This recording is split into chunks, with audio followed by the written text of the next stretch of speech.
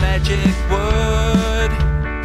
Here in the secret kindergarten, the world's best show for kids is starting. The Secret Kindergarten Radio Show. Use your ears and your imagination. We're going to play, we're having fun. The Magic Secret Kindergarten on the Revolution Radio Station.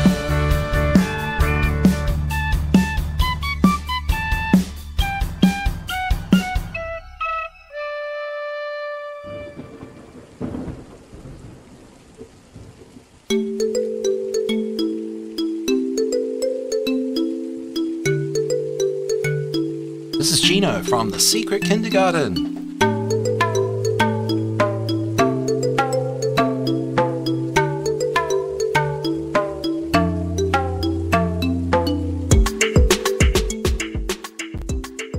And that's right. It's nature time! Today, we are going to talk about the bottlenose dolphin. Alright, here we go. Let's talk about the bottlenose dolphin.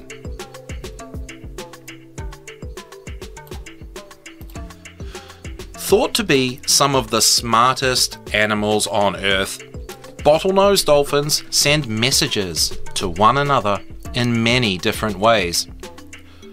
Bottlenose dolphins squeak, squawk, and use body language. Leaping as high as 20 feet in the air, snapping their jaws, slapping their tails on the surface of the water, blowing bubbles, and even butting heads. Each dolphin has a special whistle that it creates soon after it is born.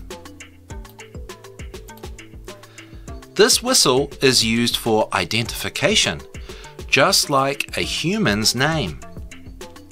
Dolphins also produce high-frequency clicks, which act as a sonar system called echolocation. When the clicking sounds hit an object in the water, like a fish or a rock, they bounce off and come back to the dolphin as echoes. Echolocation tells the dolphins the shape, size, speed, distance, and location of the object. Bottlenose dolphins have a sharp sense of hearing. Scientists believe that the sounds travel through the dolphin's lower jaw to its inner ear, and then are transmitted to the brain for analysis. Dolphins grow to be anywhere from 6 to 12 feet long. They shed their outermost layer of skin every 2 hours. Whoa. Very social and playful mammals, bottlenose dolphins form friendships that last decades, hunting, mating, and protecting each other. They like to surf in the waves and wakes of boats and swim through self-made bubble rings. They can swim up to 22 miles an hour. That's pretty fast, everybody. These sea mammals feed on fish, squid, and shrimp. A group of dolphins will cooperate to make a mud ring to trap fish. Then, some of the dolphins in the group will wait outside the ring for the fish that try to escape, gulping them up as a snack. Bottlenose dolphins are found in warm water all over the world, and there are lots of them here in New Zealand. They live both in shallow water, close to shore, and far out in deep, dark water. Dolphins face a lot of problems with getting trapped in the garbage humans leave on the beach. The dolphin is here for us in spirit to teach us to listen to nature, to listen to what people are really saying to us, to listen to ourselves and to decide if we are choosing the right thing to do or the wrong thing to do. Now, I have a little activity. We're going to try some dolphin breathing to see how it makes us feel. Now, I especially like this because I actually learned this from you kids out there. And some of you know how to really annoy your mum and dad with this. And so I looked into it and I discovered it's an actual thing called dolphin breathing. Alright, so this is what we're going to do, like how a dolphin breathes. When a dolphin comes up for air, what do? They go like this.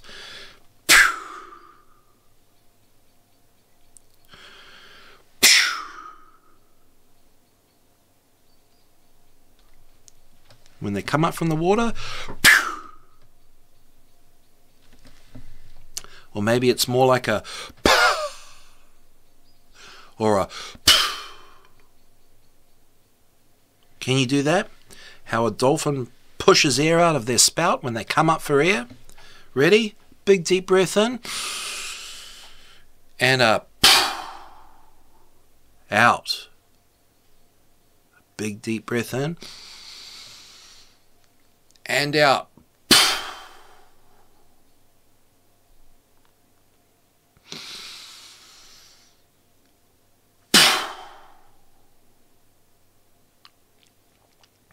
How does that feel? It feels pretty good. I feel like I'm not as frustrated, or maybe any tension that I had, I kind of released it. And guess what? I think you kids, a lot of you kids do that naturally, innately. And it's usually when mummy and daddy are trying to make you do something or behave a certain way that you don't want to, and you release that energy, and it makes mummy and daddy so frustrated. It goes right back to them. And that's a good activity for everybody. Grown-ups should try that too. Let's play a... Oh no! Let's listen to some dolphins. Here.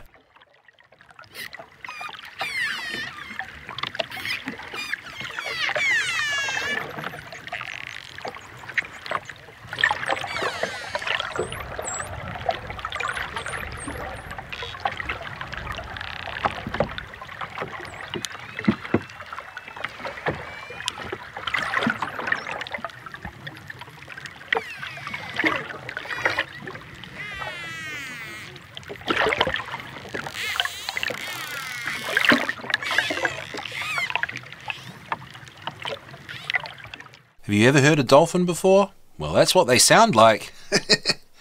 Kind of sounds like a baby from outer space. Let's play some music by Nancy Stewart. This one is called Fishies, but guess what?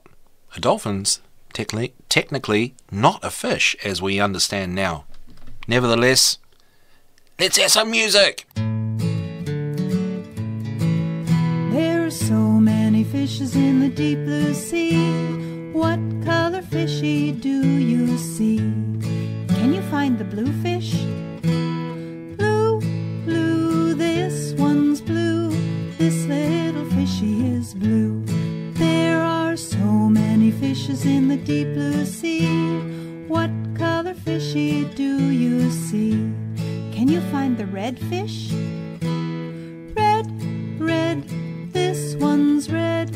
This little fishy is red. There are so many fishes in the deep blue sea. What color fishy do you see?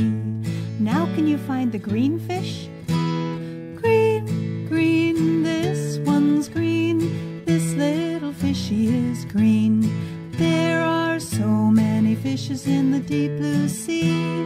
What color fishy do you see? How about the yellow fish? Yellow, yellow, this one's yellow. This little fishy is yellow. There are so many fishes in the deep blue sea. What color fishy do you see? And now can you find the purple fish? Purple, purple, this one's purple. This little fishy is purple.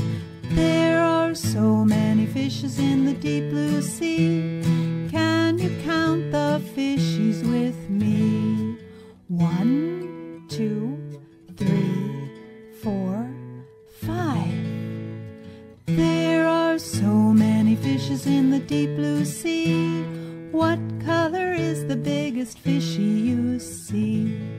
Well, the biggest one is the bluefish, and blue has a very big voice. Glug, glug, glug, glug, glug. There are so many fishes in the deep blue sea. What color is the smallest fishy you see? Well, the smallest fish is the red fish, and red has a little tiny voice. Glug, glug, glug, glug, glug. There are so many fishes in the deep blue sea. What color is the longest fishy you see? Well, the longest fish is the green fish, and green has a very long voice. Glug, glug, glug, glug, glug. There are so many fishes in the deep blue sea. What color fishies do you see? Well, there's a yellow fish and a purple fish, and they go glug, glug, glug, glug, glug.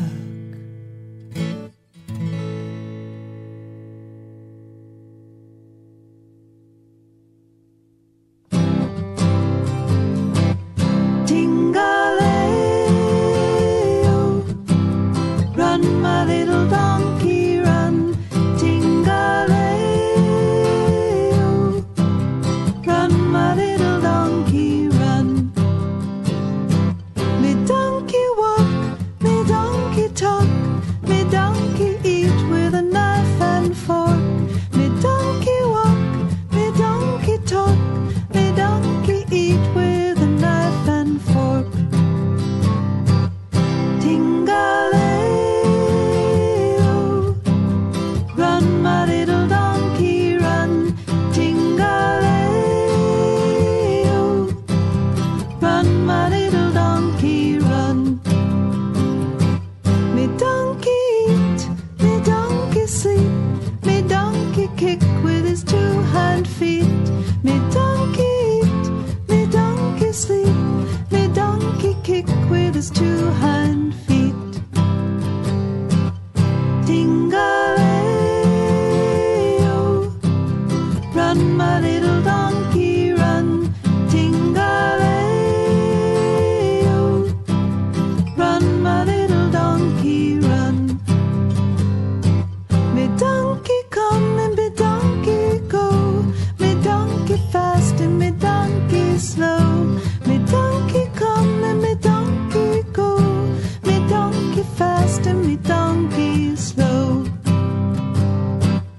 Ting-a-lay-o, run my little donkey, run. Ting-a-lay-o, run my little donkey, run. Run my little donkey, run. Run my little donkey, run.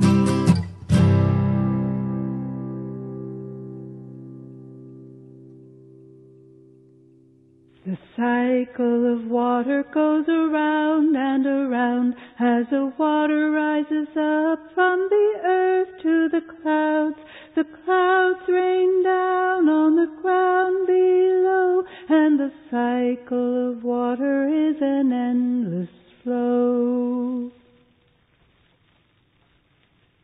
The cycle of water goes around and around as the water rises up from the earth to the clouds. As the water rises up from the ground and around, and the clouds rain down on the ground to the clouds. And the clouds rain down on the ground to the clouds. And the clouds rain down on the ground below. And the cycle of water is an endless flow. I want to read you another story. This is a very old Jewish story called The Honest Disciple. Once a rabbi decided to test the honesty of his disciples. So he called them together and posed a question. What would you do if you were walking along and found a purse full of money lying in the road? He asked. I'd return it to its owner, said one disciple. His answer comes so quickly. I must wonder if he really means it, the rabbi thought. I'd keep the money if nobody saw me find it, said another. He has a frank tongue but a wicked heart, the rabbi told himself. Well, Rabbi, said a third disciple, to be honest, I believe I'd be tempted to keep it, so I would pray to God that he gave me the strength to resist such temptation and do the right thing. Aha, thought the rabbi. Here is the man I would trust.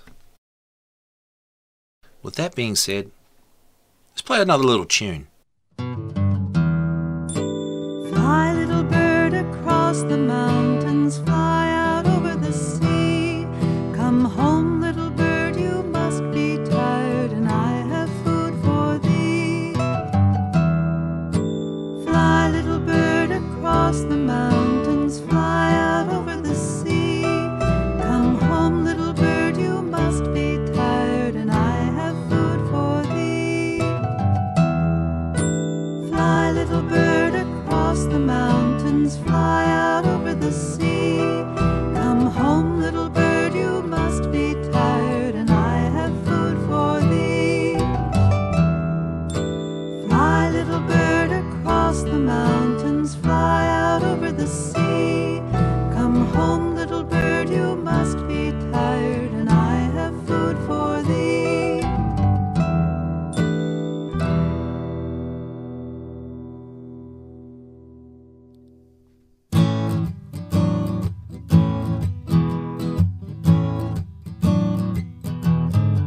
Oh, we're going on a ferry ride, it doesn't matter where. Just hop aboard the ferry, it'll take us there. Cars and trucks and bicycles, walk-ons too. Riding on the ferry is the thing to do. Well, did you bring a snack to eat? Yes, I did. Did you bring some juice to drink? Yes, I did. Did you bring a book to read? Yes, I did. Did you bring some shoes for your feet? Yes, I did. Oh, we're going on a ferry ride, it doesn't matter where. Just hop aboard the ferry, it'll take us there. Cars and trucks and bicycles, walk-ons too. Riding on the ferry is the thing to do. Well, did you bring your sunglasses? Yes, I did. Did you bring the sunscreen? Yes, I did. Did you bring binoculars? Yes, I did. Did you bring your raincoat? Yes, I did. Oh, we're going on a ferry ride, it doesn't matter where. Just hop aboard the ferry, it'll take us there. Cars and trucks and bicycles, walk-ons too. Riding on the ferry is the thing to do. Well, did you bring your bicycle? Yes, I did. Did you bring your backpack? Yes, I did. Did you bring your family? Yes, I did. Did you bring your best friend? Yes, I did. Oh, we're going on a ferry ride, it doesn't matter where. Just hop aboard the ferry, it'll take us there. Cars and trucks and bicycles, walk-ons too. Riding on the ferry is the thing to do. Riding on the ferry is the thing to do.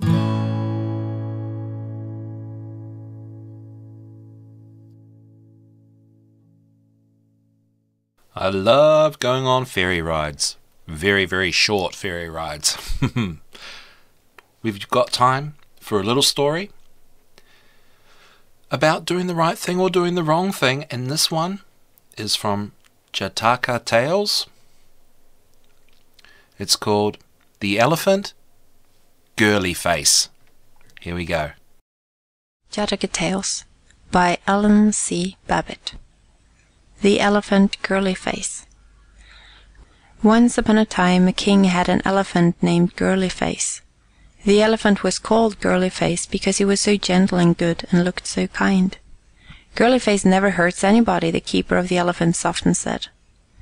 Now one night some robbers came into the courtyard and sat on the ground just outside the stall where Girly Face slept. The talk of the robbers awoke Girly Face. "This is the way to break into a house," they said. "Once inside the house, kill anyone who wakens. A robber must not be afraid to kill. A robber must be cruel and have no pity. He must never be good, even for a moment." Girly Face said to himself, "Those men are teaching me how I should act. I will be cruel. I will show no pity. I will not be good, not even for a moment." So the next morning, when the keeper came to feed Girly Face, he picked him up in his trunk and threw the poor keeper to the ground, killing him. Another keeper ran to see what the trouble was, and Girly Face killed him too. For days and days, Girly Face was so ugly that no one dared go near. The food was left for him, but no man would go near him. By and by the king heard of this and sent one of his wise men to find out what ailed Girly Face. The wise man had known Girly Face a long time. He looked the elephant over carefully and could find nothing that seemed to be the matter. He thought at last, "Girly Face must have heard some bad men talking." "Have there been any bad men talking about here?" asked the wise man. "Yes," one of the keepers said. "A band of robbers were caught here a few weeks ago. They had met in the yard to talk over their plans. They were talking together near the stall where Girly Face sleeps." So the wise man went back to the king. Said he, "I think Girly Face has been listening to bad talk. If you will send some good men to talk where Girly Face can hear them, I think he will be a good elephant once more." So that night the king sent a company of the best men to be found to sit and talk near the stall where Girly Face lived. They said to one another, "It is wrong to hurt anyone. It is wrong to kill. Every one should be gentle and good." "Now those men are teaching me," thought Girly Face. "I must be gentle and good. I must hurt no one. I must not kill anyone." And from that time on, Girly Face was tame and as good as ever an elephant could be.